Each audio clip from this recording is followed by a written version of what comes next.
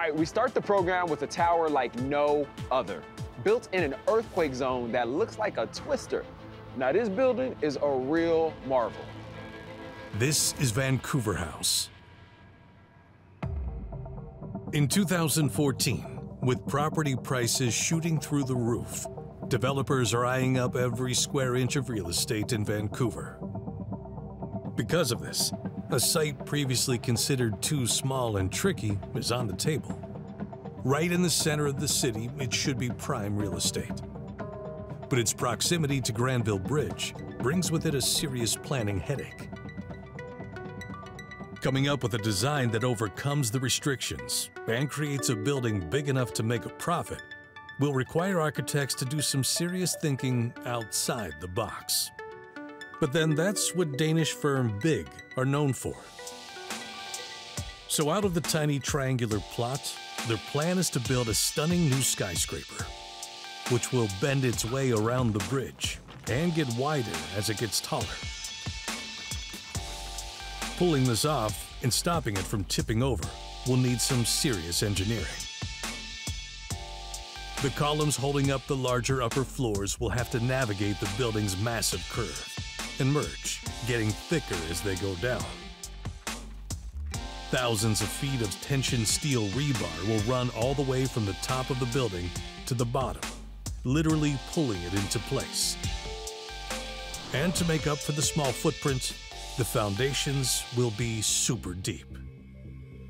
Work gets underway, starting with the supersized, super strong foundations, critical to the building's success. To anchor a building into this tiny plot, the team intends to create 140,000 cubic feet of foundations. It will weigh a staggering 10,500 tons. With the foundations complete, the engineers now turn their attention to building the columns, which will hold the building up. On three sides, there isn't a problem. The columns go straight up and down like in a regular skyscraper. But on the fourth, the building twists and gets bigger, creating a massive challenge. How to transfer the force created by the bigger floors above down through the building. If they can't find a solution, the top floors will be left unsupported and at risk of collapse. Because the floors are smaller at the bottom, so are the spaces where engineers can put the structural supports. The clever design has overcome the site's planning issues, but created some very real engineering challenges in the process. To help give the building enough strength to deal with the bigger floors at the top, the engineers construct a very special spine. First, they run steel rebars, linking it top to bottom. They plan to tension the steel rebar every so often using a hydraulic tensioner. Turning it on for the first time should start to pull the spine straight.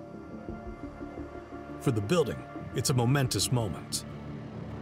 Finally, in 2019, Vancouver House is completed, and the result blows the city away.